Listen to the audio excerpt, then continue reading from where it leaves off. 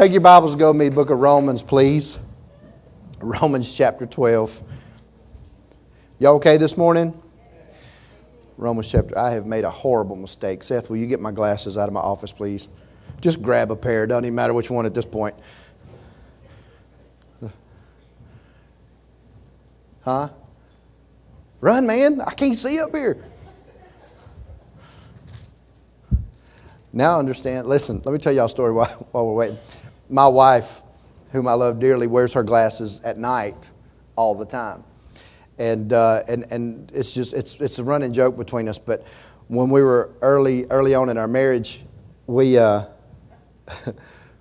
she woke up. It was like 5 or 6 in the morning. The sun was out, but she woke up, and we were new. We were fresh and married. We'd only been married a few years. And the next thing I know, she's hitting me on the back, screaming, "I'm blind! I'm blind! I'm blind!" And what had happened was, she had rolled over and grabbed her glasses and put them on, and it was sunglasses. Never even thought to take the glasses off. Oh, that's so much better. Romans 12. That's better than my last week joke, isn't it? That's better than... she got on to me for last week's joke. Romans 12 and 2. This has been our foundational scripture. And be not conformed to this world, but be ye transformed by the renewing of your mind. Say mind. That's your soul. That you may prove. Say prove. Who proves that? You. That you may prove. So that you may prove what is good and what is acceptable and what is the perfect will of the Lord. Now, the Phillips translation, let's see if I've got it right here. Phillips translation says it this way. Phillips translation says, don't let the world around you squeeze you into its own mold, but let God remold your minds from within so that you may prove in practice, which means you have to work this thing, that the plan of God for you is good and meets all His demands and moves you toward the goals of maturity, which is a very nice way to say forgiveness has rewritten your past. See, what I'm trying to really get you to do is to understand that in dealing with the belief system, dealing with your BS, dealing with the way you believe, we're not just trying to get you over into a mode of believing. Not trying to get you to believe like I believe or this church believes or this person on TV believes. We're trying to get you to the place where you honestly have a much easier time believing whatever the Lord says to you, because what it is that's holding you back is now beginning to move out of the way. Does that make sense? Because you can have all the spiritual experiences in the world, and you can run in all the circles and be in some of the places like we are, where people will lay hands on you and prophesy to you and thus saith the Lord, and that's great. But all of those spiritual experiences does not equal a renewed mind. It doesn't change what's going on the inside of you. Anytime somebody says to you, hey, this is what the Lord told me to tell you, that is for you to do battle with. That is for you. Let me just say that. Prophecy and the spiritual gifts are not meant to build you. They're meant to remind you of what the Lord's already said to you. You shouldn't have to have somebody prophesy to you 13 times for you to believe you're saved. You should just accept that He's good. Amen? So that's all that's for, is to get you to a place where you understand God's thinking like you're thinking like God's thinking, and you're moving forward and stuff. Now, here's what I want you to get. And this is really the crux of this entire series. And I'm going to do my best to make a couple points, and then we're going home. Because I understand when the Lord tells me this is all I want you to do, and for me to go past that is now Alan, and we don't want Alan today, right? That's offensive. Anyway, see, that was Alan right there. Now, if I can get you to a place, and I'm just the starting point, but if you can get to a place personally, where your response to pressure in life is what He says. When the world tells you, well, you can't have children, and you come back with the word that says, blessed is the man whose quiver's full. When your response is the word, here's why it's important. There's 2 reasons. First of all, there's power in the word. Secondly, you can't lie if you're saying what He said. No matter what your background is. You cannot be telling an untruth if you're simply believing what He said. Now, we can take this Bible and sit down, and 2 of us can sit down and look at it from two different perspectives. I could have a new covenant perspective. David could have an old covenant perspective. We could read the same scripture and I could see it as finished and he could see it as works. So now we're trying to get your mind renewed to the fact that you now accept Jesus. And because you accept Jesus, now you're not being squeezed into an Old Testament mold. You're understanding that the Old Testament was not done away with, however it was completed. Amen, Pastor. That's a good word. Because you don't have to go back and kill goats and bullocks. I mean, listen, if I show up at your house and you call me, Pastor, my teenager's just gone nuts. And which is most of us. I mean, we all have teenagers, just have those moments. And I show up at your house, you need me to come pray or whatever, and I show up and you got a goat in the backyard fixing to slice it up, we got a problem. Because that's not how we do things anymore. But yet people want to live that way. People want to go, well, you know, an eye for an eye. People want to live over in, you know, vengeance is mine, saith the Lord, but somehow you keep putting yourself in there. See, we live in such a way that we want to live the way we think, and we don't want God to infect what we think, but we want His blessing. You can live saved and never touch the inheritance that He has for you. You can go to heaven and never have heaven on earth. That can happen. However, you can believe His promises are true and accept what the Word says about you and put that into play into your life and say, this is what the Lord says about Alan. This is what the Lord says about wherever you're at. This is what the Lord says about it. And because He says it, that's enough. I believe it. I'm going with it. And no matter what goes on around you, your present circumstances do not decide what you believe if you're in the Spirit. Now, the Bible says in Romans 8, we're not going to go through all that, but the Bible in Romans 8 talks about sonship. And it talks about the only thing. Matter of fact, let's just go there. Romans 8 and 14. I'm already over here, so we may be here extra 10 minutes. Romans 8, go back a few scriptures. Romans 8, verse 14. For as many as are led by the Spirit of God, they are the sons of God. Now, before we go any further with this, I want you to understand about Romans, especially this chapter. This is called the grown-up chapter in the book of Alan. Because this is where it deals with, are you just going to be a Christian that lives by every wind and wave of doctrine, or are you going to make up your mind you're His son? This is what challenges you right here. Romans 8 and 14. I'm going to tie these in my face. For as many as are led by the Spirit of God, they are the sons of God. For you have not received the spirit of what? Bondage. Again, to what? Fear. Stop. Everything that you believe is either faith-based or fear-based. Every single thing in your life. You could take it back to a point where something changed. Everything in my Christian walk goes back to the moment that I met Jesus in Adamsville Church of God, cussing out Perry Stone in front of 500 people, and the Holy Spirit moved on me so strong that I didn't come to my human senses until the building was empty. However, I was completely different. Everything in me comes from that point. I believe God can do something. If He could do it to me, praise the Lord, He can do it to anybody. And the truth is, my entire faith walk comes back to that moment, because it was not a moment of fear. It started a moment of faith where things changed. I didn't even know what I was believing for, but I was dumb enough to say, God, if you can do it, knock yourself out. And He knocked me out. But I got up different. Completely different. People tell me all the time, how did that happen for you? I have no words. I just know I believed.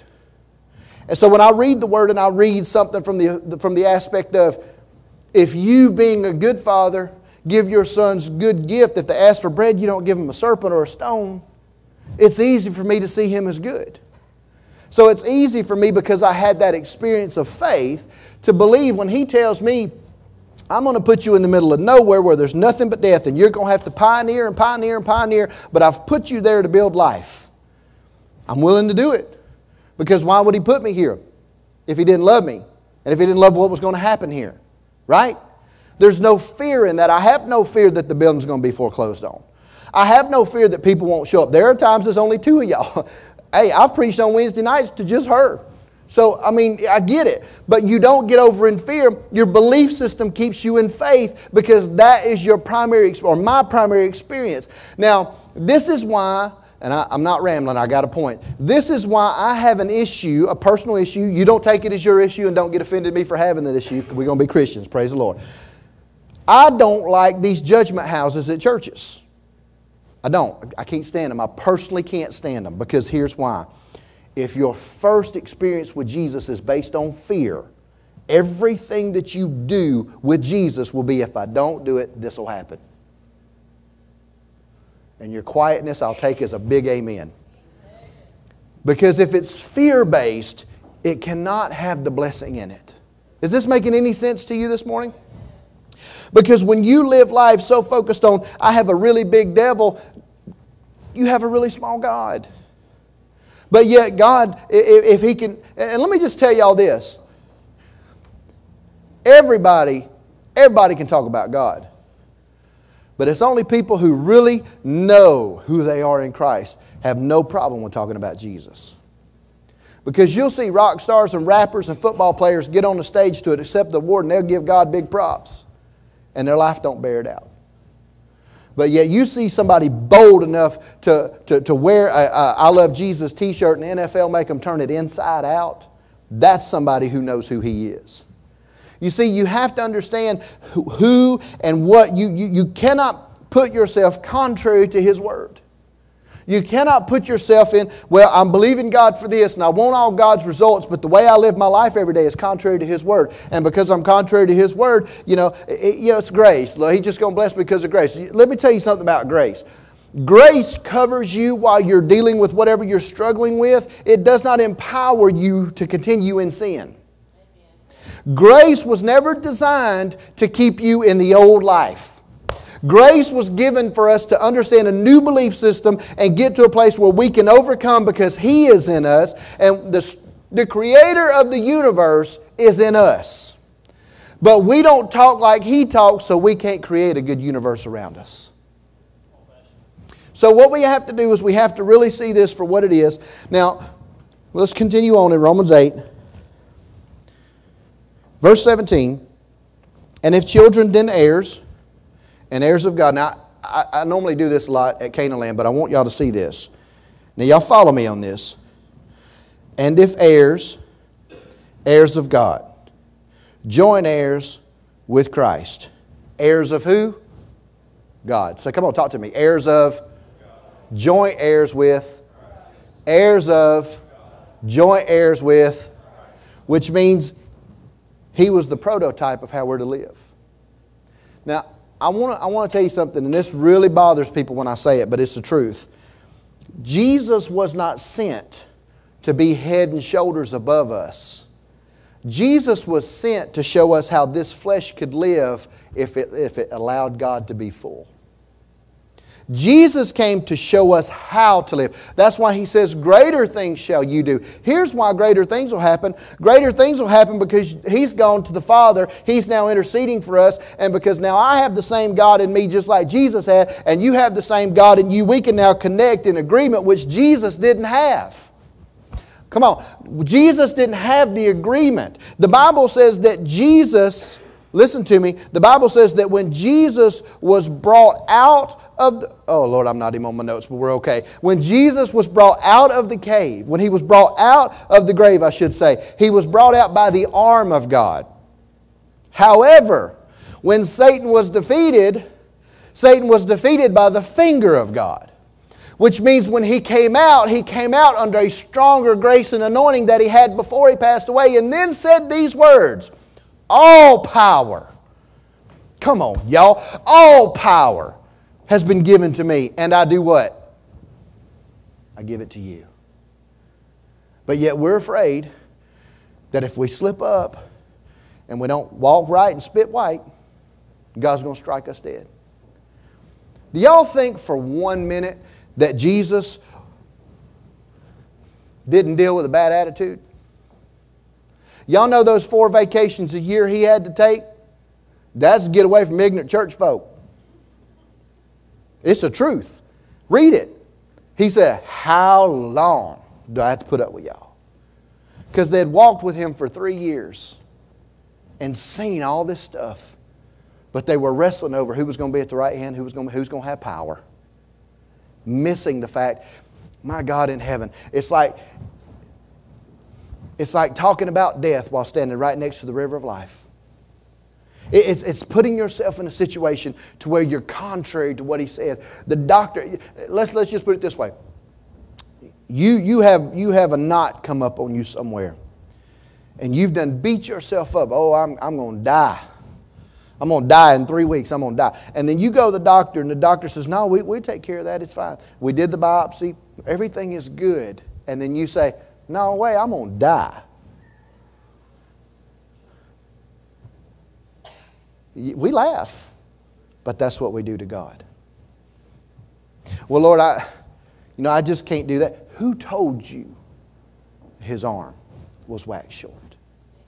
Who told you He could do it? He said to Adam, listen, y'all got to understand something about Adam. He was giving Adam an opportunity to start speaking like him again in the garden. When He said, who told you you were naked? And instead of repenting, Adam started blaming out. Not because he bit the apple, but because he kept the nature. He kept the nature of saying fear. He kept the nature of being contrary. Now go to the book of James. Go to James chapter 3. This is where I wanted to get last week. And if this is all I get into you today, we win. Okay? James chapter 3. James chapter 3. And then we're going. Y'all learning anything? Y'all sure? That's faith. James chapter 3. Verse 2 says this. James 3 verse 2. For in many things we offend all. Well, that's uplifting, isn't it? If any man offend not in word, the same is a perfect man and able to bridle the whole body. And then it talks about this in verse 3. We put bits in horses' mouth. That's basically talking about meekness. Now jump down. Why is that important? Why is it important to understand that, to give you context of bridling things? When you jump down to verse 14, it says this. But if you have bitter envying and strife in your hearts, glory not and lie not against the truth. Wisdom descendeth not from above. This wisdom, talking about earthly wisdom, descends not from above, but is earthly, it's sensual, and it's devilish. Now, verse 16 is a text that we've all used in some point or fashion in our life. If you've ever been in a prayer meeting or anything like this, or something you're trying to counsel, we said this. For where envying and strife is, there is confusion and every evil work. Now, I want to deal with something right here. Because what's often missed in this text is the fact that, yes, this is dealing with in your marriage or in your home. But that is the secondary application of what this Scripture actually means. Yeah, you shouldn't be at home fighting with your spouse or knocking your kids around or in an argument all the time. And if you wake up every day mad at the world, you need to fix some stuff. But the truth is, this Scripture is saying this. For where there is envying and strife, Now, in the Greek it says this, for where there is envying and strife against His word, there is confusion and every evil work. So if God says to you in prayer, you're spending time in prayer, and God says, I really want to use you to bring that coworker to Jesus. And you say, I can't do that. You're in strife against the Word, which opens up a door for confusion and every evil work. How does it work? When you put yourself against what the Word says, you've now decided that your way of thinking is higher than His way of thinking, and you've opened up the world of sensual and earthly way of thinking. Now, here's the deal. If God says, I don't want you in debt, but the credit card commercial during the Super Bowl just got your attention. Think about this now. I want y'all to see, I believe that the enemy has lost his power. But he can talk. We dealt with that last week. He is stripped of everything but his tongue. And he gets you to do anything and everything against what the Word says. Listen, you look at somebody, when you've run in many ministry circles as I have, and a certain denomination tells you you're not their material and they run you off and people talk about you, you get a little upset about some stuff. And I'll never forget, I'll just use me as an example because I don't want to offend anybody in here or tell your stories. My story is this. The Church of God told me I was not Church of God material. Said it to my face. You're not Church of God material.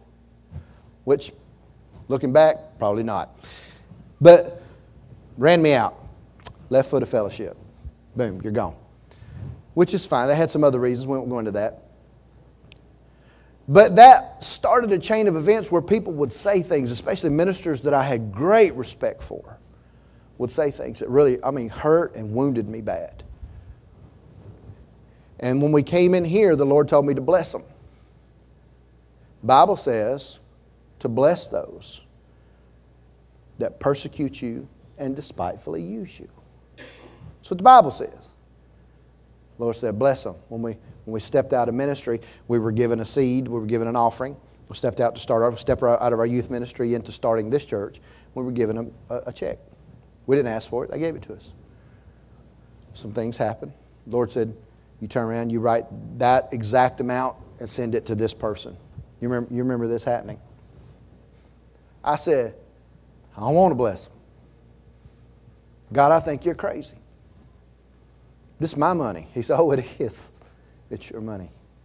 And immediately began to remind me of all the times that He's taken care of my family when I went through that back injury and couldn't work for 3 years, and all the things that happened in my life where we had zero income, but yet we still paid all the bills. I still don't know how we did it, but He's good. And that's when I started to learn this scripture. See, I put myself immediately against what the Word said. And because my mind began to say, I don't think so. See, what was happening is I was putting my money where my mouth was, and I was forgiving them, and I didn't even realize what was happening in my heart. I was letting it all go because now, see, when I sow the seed that He told me to sow, it doesn't matter if it's money or not. When I sow the seed He told me to sow, I'm sowing the blessing of God. Do you realize that you are anointed to sow the blessing, not the curse? Let me just say it this way. We're in a bingo hall. It's a church now, but it was a bingo hall. Everybody remember the bingo halls? If you've been here a few years ago, you rode down through here, looked like Little Nevada. Man, it was just bingo halls everywhere. Y'all remember that? The churches would band together, and they tried to get us in on this, but we were in the city limits, and we didn't have a church in the county, so they didn't want us involved. But they tried in the beginning, and they would come together, and I'm talking about 300 or 400 people at the CHS building, talking about, we curse them in the name of Jesus, and all this kind of stuff. And that sounds scriptural, and that sounds wonderful, and it's churchy, but it ain't what the Bible said. So when I won't speak his name because he's a politician now, but he called and he said, why aren't you in on this? I said, it's not biblical. What do you mean it ain't biblical? God didn't give me a tongue to curse, only to bless. He said, you speak the blessing of God on them and see if the blessing of God won't work this. Brother Allen, that's just not how it works. My response was, you've been preaching twice as long as I am. Are you ignorant? Have you not ever read the Bible? Now, I was younger then and dumb. Said things wrongly. Truth still remains. This never tells me to curse anybody. It gives me the authority to bind and loose, but never to curse. And if you can get that, you won't live in this world where God's mad at me, then He's not. And He's mad at me, then He's not. He's not mad at you. Come on, y'all. He's not. Don't put yourselves in situations where He has to come get you, but He's not mad at you. And you have to understand, for where there's envying, I want you to put this in your head. For where there's envying against the Word, strife against the Word, you open up confusion and every evil work. Because now what you've done is you've said, I'm my own God. And Satan says, I can now talk. See, we might not shout today, but your heads are going to be like, shh. Because you got to walk out of here knowing you're undefeated if you stay in His blood. You're only defeated if you get over in you. See, I got to finish this series, and I got one more message, but if I don't get this into you, nothing else matters. Because what we learned was this. We learned that all these different things that somewhere in your life, something taught you to believe this way. We also learned that most of the times the things that taught you to believe this way wasn't God. Amen. We also learned that when you come and give your life to Jesus, now you're connected with God through your spirit, but your soul is still in charge. We talked about the fact that your soul doesn't know how to interpret life. It just goes through what's going on in your mind. So your body is exhausted by having a fight that's with nobody there. Now, is this starting to make sense? Why do you have the fight with nobody there? Because the Bible says you're the head and not the tail, but somewhere in there you believe you're less than you are, and you're trying to fix things. So what you've done is you put yourself in a situation to where now you're thinking your way through this thing, and God's trying to get you just quit thinking about it and start praying about it. Are y'all getting this? Because if you get to a point where your mind is just stayed on Him, the Bible says you have perfect peace, yet you wake up every day and say, oh man, this is going to be hell today. Doesn't have to be. Perfect peace whose mind is stayed upon Him. Well, you know, I just don't ever have any money. Don't have to. Listen, I've been broke.